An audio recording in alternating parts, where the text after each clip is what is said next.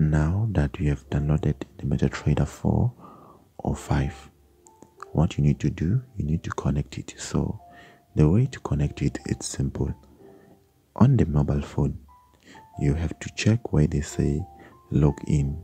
I'll show you, but for now, let's focus on here. So it's the very same thing, or the very same method. Here, you need to have your account number first thing, and then you have to know your password. So what you need to do, you need to fill up your account, and then from there you can fill up your account and then password, and then after that you choose where or the server that they put it your account on. So you choose the server where your account is it's under. So you have to choose the server. So you can choose any server. So for now, let me show you how it is done.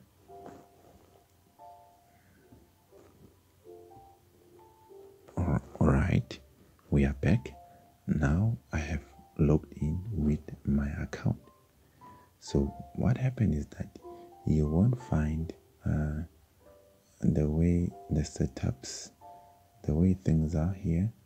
As you can see on top here, the time frame, this and everything here until here.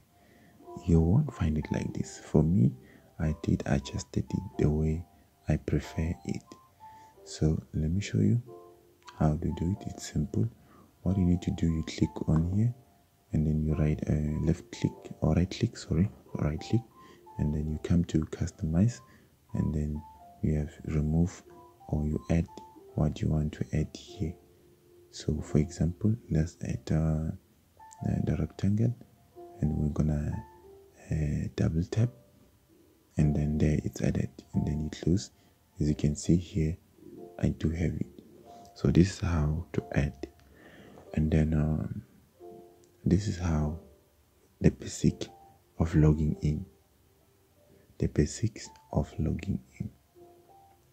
So for now, this is what I wanted to show you on how to connect your account to Meta4 or MetaTrader 4 on the laptop or the mobile phone. The mobile phone is the very same thing, but I'll show you. So here, and then we have our currency pairs. I'm not teaching you about currency pairs. I'm just telling you that we do have currency pairs, which are USD share, for example. And then let's zoom it in. Let's cancel here. And then for now, let's delete the indicators. Let's put the candlesticks. And let's shift forward. This is shift forward here. And then let's zoom in. Okay. And then let's come to properties so that we can put these things in a correct way. So we click ask line, we click show period separators, and then we click remove show grid. So this is the grid, we remove it, and then we press OK. This is what we have going to have. And then as you can see now, we are in 4 hours. We go to 1 hour, which is like this. We zoom out, we zoom in, we zoom out again. This is what we have. And then again, let me put like this, and then we can change the charts background to the way we want them to be. So for now, let's say bar up, let's put red, bar down, let's put is it a blue? Is it blue? Is it blue? Yeah, I think yes. Red up, then blue. Yeah, I think this one. Then with the trend line, you won't find it like this. You'll find it with the, let me put black parameters. It will be here. Click ray. So the ray, it will be like this. So you can adjust it so that you can be able to control the trend line. This is just a tip from me. That's all that you have to know on this one. And then what else that you need to know? Time frame, yes, it's fine. Yeah, it's fine. Cross-side is fine. You have everything that you need. Alright, okay, let's say market watch. You can see here it's not everything.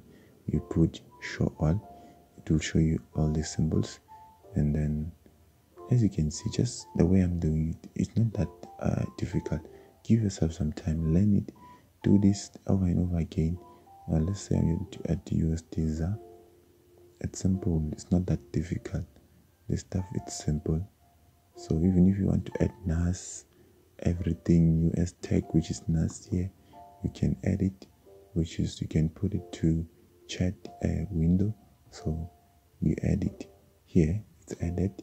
You do the very same thing of going to properties, coming this side, and then click color. You change background to white, the way you want it. Don't be a follower, be a student. You do the way you prefer it.